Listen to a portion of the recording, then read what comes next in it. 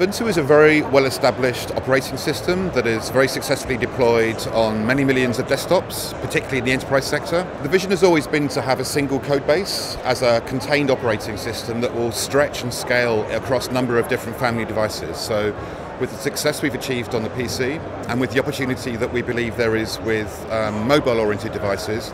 we can go to mobile operators, handset manufacturers, and be the most open operating system that will run on a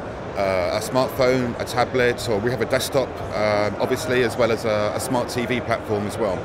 So it's a single code base that is